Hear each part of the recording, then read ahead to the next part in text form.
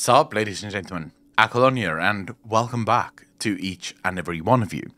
I have some exciting news, and speculation will abound as a result of this news. We may have been misled. They may have lied to us. They may have said that there will be no time skip, but that is not true. There seems to be information in the game that suggests a time skip isn't only plausible or possible, but that it has already happened. Anyways, we're going to be talking about all of that and more in today's video. Remember, you can be one of the cool people on the screen right now by becoming a patron, a YouTube channel member, or a Twitch sub. If you want to join us live on Twitch, Patreon, or YouTube, you can hit the links in the description down below. Ladies and gentlemen, strap in, because it's getting wild in here. So there is a conversation between Master Matthias Shaw and Greymane. The conversation goes as follows. King Greymane, I thought you should know. Rathian asked if there's been any word from Anduin. He asked me the same question. Though their friendship has been strained, I know the king considers Rathian an ally. Several years have passed since Azeroth's heroes returned from the realms of death. In that time, I followed up on countless leads, reports that the king was sighted here or there. None of them have proven true. I do not think that we will find Anduin until he wishes to be found. That may take some time. Turalyon is popular with the nobles, and he's a natural leader to our soldiers, but the people of Stormwind miss their king. The best that any of us can do is to give Anduin the time he needs, and to be here for him whenever he comes home. This is the conversation between Matthias Shaw and Greymane. Note that Greymane, or Matthias Shaw, explains that several years have passed since the heroes of Azeroth have filtered through the portal coming back home from the realms of death. Now, there is reports, before we get into any speculation here, there are reports that suggest that this is actually retconned. So the dialogue here is actually not supposed to be there, and that it has been changed, that this is early dialogue based on something that they had planned originally, and that it will change eventually. The problem that I have with this is Blizzard said pretty early on in the Shadowlands, sort of throughout Shadowlands, very early on, that there isn't going to be any time skip. Ian said that the time works differently in the Shadowlands before Shadowlands launched. Then at the launch of Shadowlands, actually in an interview, he was asked about this and the potential for a time skip, and that's already when Ian sort of reiterated or iterated on what he said previously and said, well, actually people misunderstand. It's more like a dream. So the same time is still passing. It's not as if Shadowlands, you know, a year in the Shadowlands is 4 years in Azeroth or anything like that. It's purely that it feels longer. Time doesn't matter really within the realms of death, but time still goes the same as it always goes. And also, this time skip doesn't seem to be, and maybe this is where Blizzard didn't lie, because Blizzard simply said that extra time didn't pass on Azeroth before or during our time in the Shadowlands. According to what Matthias Shaw is saying here, it's that time passed after. So there is a bit of a time skip. Could it be that the first cinematic we log into is several years later, and then bam, now the Dragon Isles are opening up, and no, there's a whole bunch of stuff going on. We know that this expansion is going to be very timey-wimey, so I kind of have to go into the potential of this being part of maybe some elaborate time skip by the Bronze Dragonflight. It may actually eventually turn into a scenario where we move forward in time, and this is where this conversation happens. Right now, that's not where this conversation happens. So what exactly is the implications of this? On the face of it, not much, insofar as it's a time skip, but everything seems to be going the same way as it always has. But it does provide Blizzard with a lot of interesting opportunities for look-back content. So during the time that have passed, that we, as players, are not aware of. Which is going to be very interesting in terms of how Blizzard implements this. Mainly because, what have we been doing during the time that have been skipped that we don't remember what we've been doing?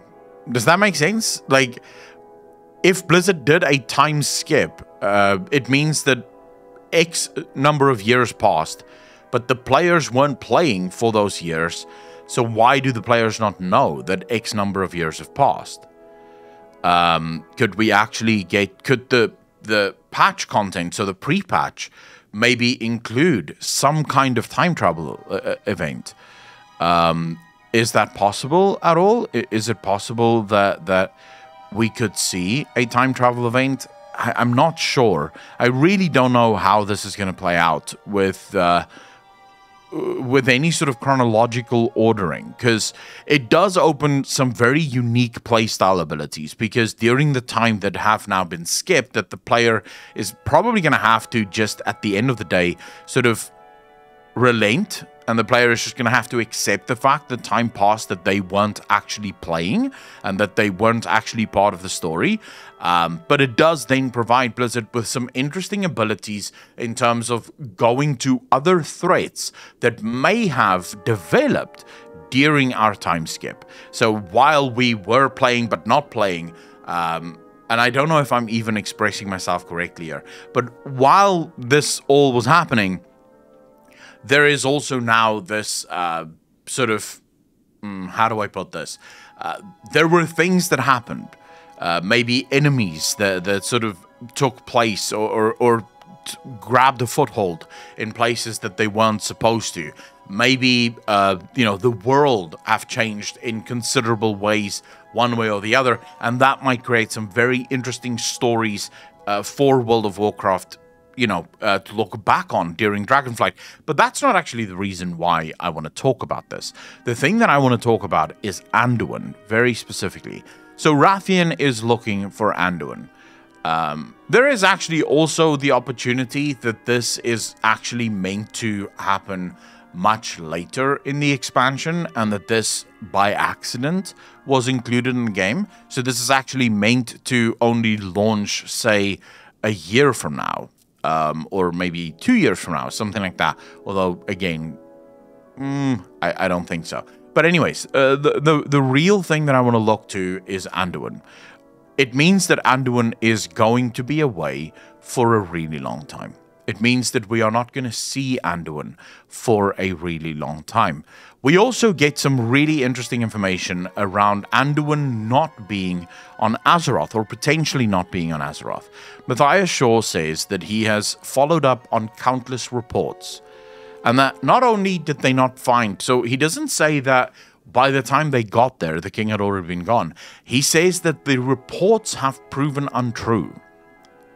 So the reports that claim that they have sighted Anduin are untrue. Anduin was never there.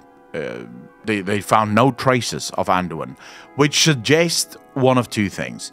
Either Anduin is still within the Shadowlands somewhere, or Anduin might still be in the Maw specifically. So Anduin may be venturing the Maw, trying to find himself, which would be weird, because what exactly would he look to find in the Maw? What exactly does he hope to find in the Maw? But they also do something very interesting in setting up a potential story for the future. Quickly pay attention to the last lines here. Turalyon is popular with the nobles, and he's a natural leader to our soldiers. But the people of Stormwind miss their king. Why throw that line in there?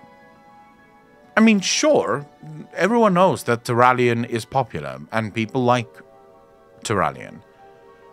But why throw that line in there, that specific line about Turalyon? If not, remember, we have speculation on this channel that suggests that there is a future where Anduin and Turalyon stand on two sides, and that they are not on the same side.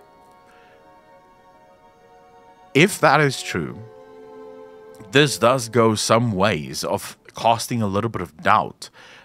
It should cast a little bit of doubt in your mind as to what they're trying to set up. Sort of highlighting that, you know, yeah, Turalyon is popular. Greymane, of course, here says that Anduin needs time and we will be here for him when he comes home. So we know that Greymane truly believes in Anduin, and Greymane will stand by Anduin. As I said, I believe that if this split happens and Anduin and Turalyon find themselves on two sides of the fight, Greymane would join Turalyon. There was another leak, a conversation between Turalyon and Matthias Shaw, where Turalyon almost... it's problematic, to say the least. Let me see if I can find it quickly for you guys. Hold up. So with the power of editing, here we are. I have found it, and it took no time whatsoever. But okay, so here is Turalyon and Matthias Shaw having a conversation. Spymaster Shaw, it seems the dragons are among us once again. Lord Commander, we haven't seen this level of draconic activity since the Cataclysm.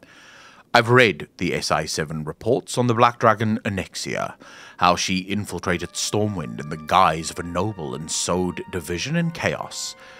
Indeed, she masterminded an elaborate scheme to seize control of the throne. The Dragon Queen Alexstrasza's intentions appear honorable, but can we be certain that the same is true for all of Dragonkind? It is wise to be cautious. I'll order extra security patrols. We need more than spies and guards on the city walls. Enlist the expertise of our mages. I want a foolproof method to see through those visages the dragons wear. We've put too much effort into rebuilding the strength of the Alliance to see it undone. Am I clear, Spymaster? So you might say to yourself, Aklon, come on, man. This is just a conversation. Turalyon is keeping Azeroth and Stormwind safe. And you are correct, absolutely. I do not disagree with you one bit. But the tone... We've put too much effort into rebuilding the strength of the Alliance. Why? I thought we were in peacetime. I don't know. Maybe I'm reading too much into this. I do that with this story. But I can absolutely see Turalyon, upon Anduin's return, being like, he will make the Alliance weaker. He can't be trusted because he's been gone for God knows how long, and he's been doing God knows what. And also, we have put too much effort into rebuilding the strength of the Alliance. Also, there is the possible future hook. They're going to be using the mages because they want the ability to see through the disguise of Dragonkind. So whenever a dragon does appear as a mortal, remember dragons do have that ability. Neltharion actually did this quite successfully for many occasions, presenting himself as a noble when in fact, of course, he isn't one. But what if that ability, what if the method that the mages devise is actually also the very way in which Turalyon sees the void within Anduin? If you want to watch that video, hopefully we'll have a link for you in the top right-hand corner there, where I speak about the potential issues between Anduin and Turalyon. And there are massive potential issues between Anduin and Turalyon, especially since we know that Anduin has had a run-in with the Void, and that I do believe that the last time we heard from Anduin, Anduin refuses to use the light because he does not believe the light will answer him. But the Void would. And it might be that Anduin embraces the void side of his being a lot more. Perhaps that is what he's doing within the Maw. Either way, I wanted to share this with you because I think it's a pretty interesting storyline. I think it's definitely interesting in what this is going to mean when Anduin finally returns. It also tells us that Anduin is going to be gone for some time, or that he has been gone for quite a lot of time.